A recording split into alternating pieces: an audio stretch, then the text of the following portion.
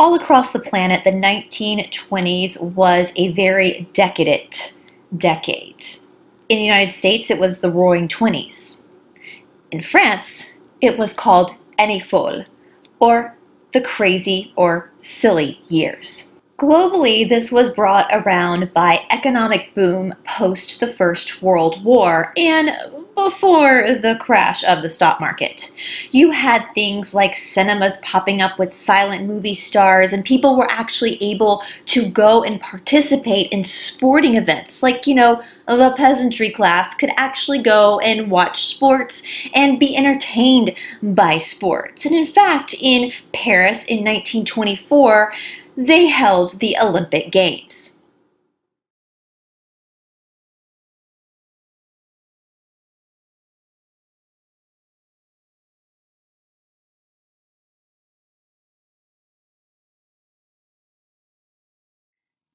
However, for one town in the southwestern part of France, there was a pickpocket whose crimes would unravel a rather interesting story.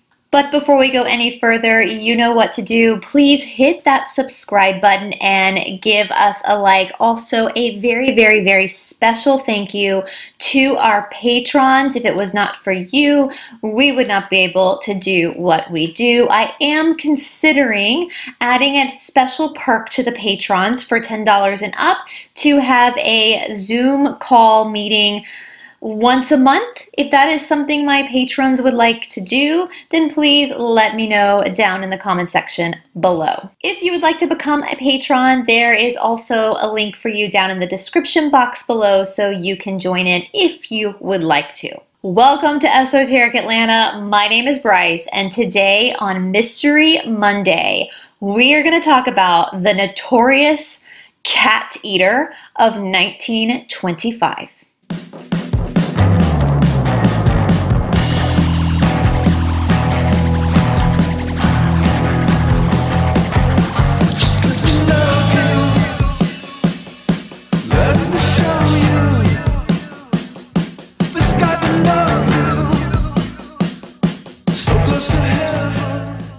Now, before we get started, yes, I am back in my kitchen again. I am pre-recording this video on Friday for Monday. Hopefully, by the time you see this video, you will have already watched our video that I recorded earlier with tarot by Janine and Tom from Tom Numbers or the Psych Club. After we were done filming, I decided that I would pop on and go ahead and record this video so I could devote my weekend to some research for some other projects that we're working on for this channel. For those who participated in our first ever live on Thursday, I had a blast with you. That was so much fun, and I really appreciate everybody who participated. It's such an honor to get to know you guys. I feel like this is all a community. We're all just walking each other home. We're all in this together, and we're all trying to get through this timeline that we all find ourselves in together. With that being said, I am going to start doing lives on Friday evenings. We are going to start going through the raw material. That's RA, or the Law of One. This is something that my boyfriend is actually more familiar with than I am, so I'm going to spend this week looking through some different pinpoint or points of the material to go through with you guys on Friday. It will be Friday at 7 p.m. Eastern Standard Time, and I'm looking at doing maybe 90 minutes to 2 hours. I considered doing it like Tuesday or Thursday, but most people said they prefer to do it on a Friday or a Saturday night, which I totally understand because that is the beginning of the weekend, so therefore you're probably a little bit more relaxed. Once we schedule the live, I will go ahead and put in the description box for the scheduled live a lot of the website links that we're going to be looking over, so you can go ahead and look at those as well or follow along on your own computer while we're doing the live. Lot-et-Garonne is a province in the southwestern part of France. The city of Agen is the largest city in this province. Now, in 1920s, The population of this city was about 23,000 people. While shopping at the outdoor market, a woman had her pocketbook pickpocketed by another woman by the name of Dinorah Galou. After being apprehended by authorities, Dinorah told them that she needed to pickpocket in order to feed her two twins that happened to be with her in the market. Now, the police thought this was odd because the two children that she had with her were very obviously different ages and therefore not twins. Upon investigating further, the police unraveled a strange mystery revolving around a woman named Dinorah who had a habit of abducting children. When they went to her house to further investigate it, they found 4 other children in a very dilapidated and disgusting nursery. It was registered to her 7 other children that she claimed to be hers, but the police found that she was in unlawful possession of these kids. Come to find out that Dinorah was married to a local doctor.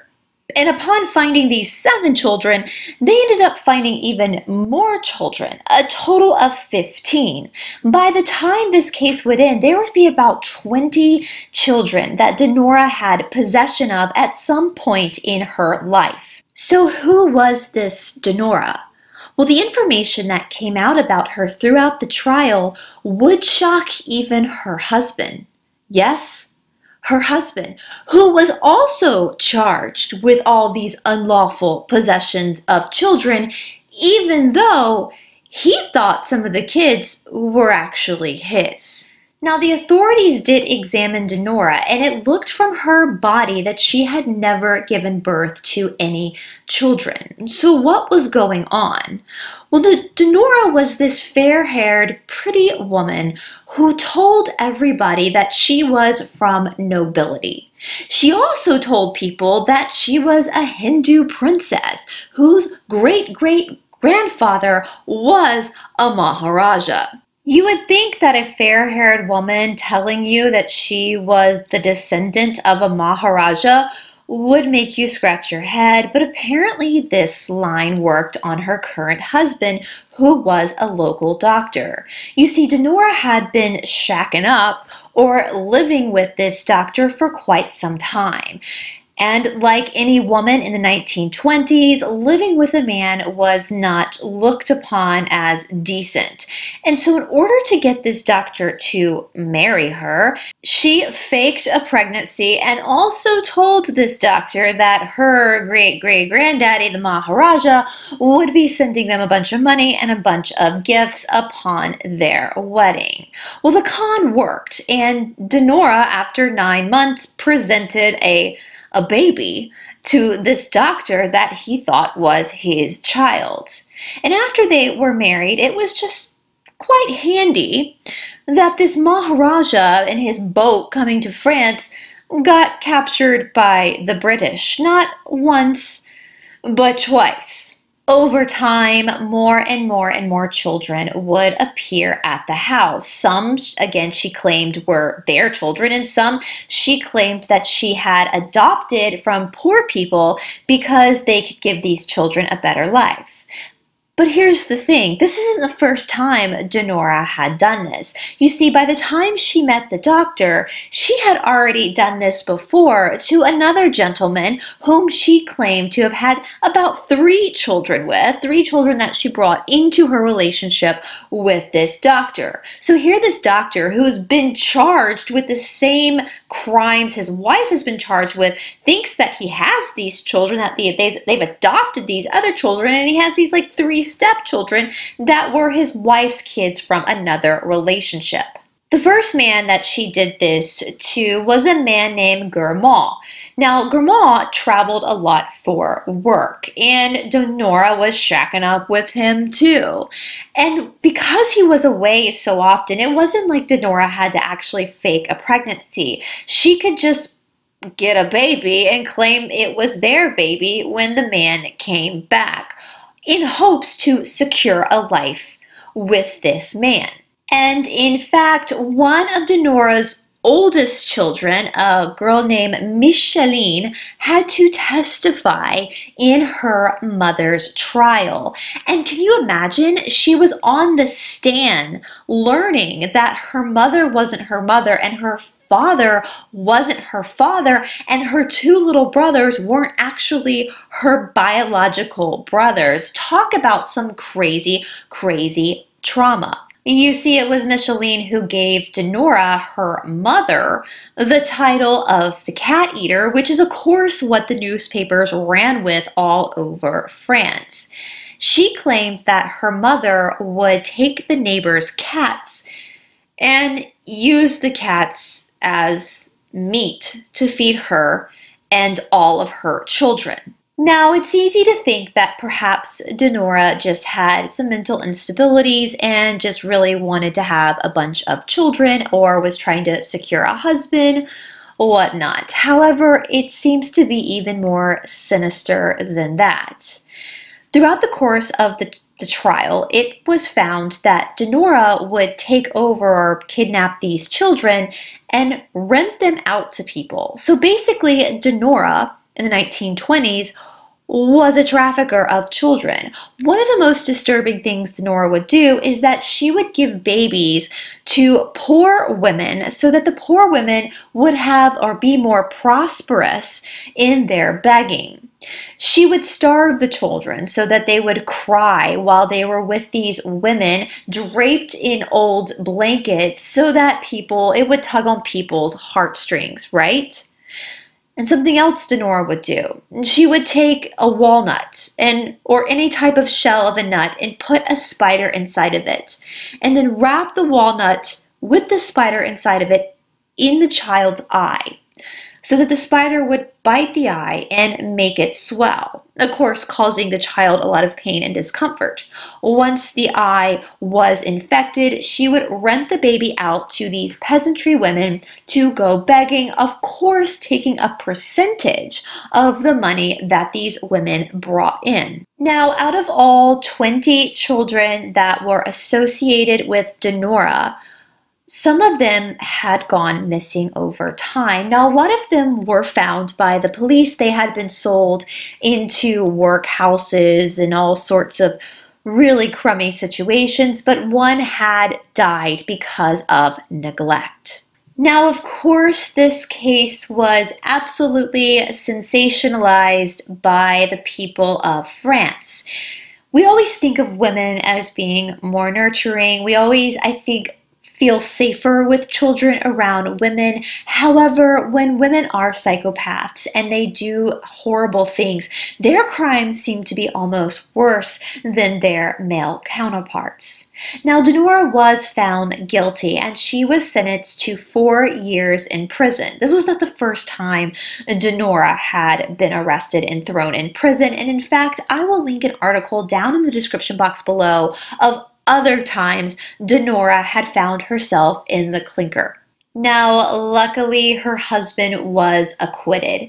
From all the articles that I read on this case, there wasn't many, especially in English, and I don't speak French, but her husband really seemed to be like an innocent victim in all this, and my heart goes out to him. I know he's probably no longer with us, but can you imagine just what he was going through? He literally thought some of these kids were his. He thought he was in this happy marriage. He himself was a doctor, probably making a pretty decent living, but his wife was out pickpocketing money and scamming people and stealing children and trafficking them for a little side hustle to make her own money and have her own power. He also, throughout the trial, had to learn that his wife was not the woman she said she was. She was not the great-great-granddaughter of some Maharaja, and she was not nobility at all. So I am somewhat grateful that the jury did find him innocent, so he was able to go and deal with his trauma and lick his wounds. My heart also goes out to all of the children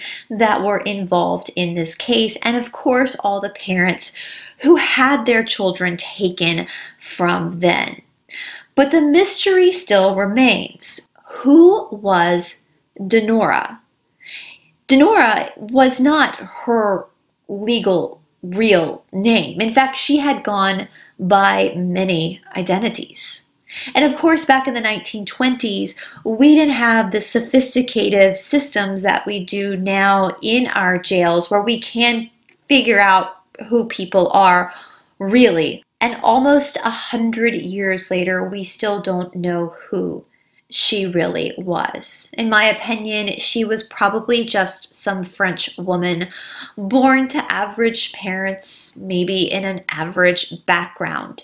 And because of the atmosphere of the 20s, of how decadent it was, she tried to get hers where she could. Unfortunately, that involved the trafficking of children. So what do you guys think? Had you heard this story before? And if you have, and you know more details about this story, please leave that information in the comments below. If you're from France and you know about this story of this crazy cat eater, kidnapper, trafficker, I would love to hear your opinion on this story. All right, guys, thank you so much for sitting through this video. The next video we drop will probably be Wednesday with our recap from David Zublick's channel from the Dark Outpost the night before. Please remember, I will be on the Dark Outpost tomorrow night to start our new missing gospel, which is the Gospel of Q. I'm super excited about going through this gospel. We had such a wonderful time going through the Gospel of the Holy 12, and now we're going to be looking at its counterpart,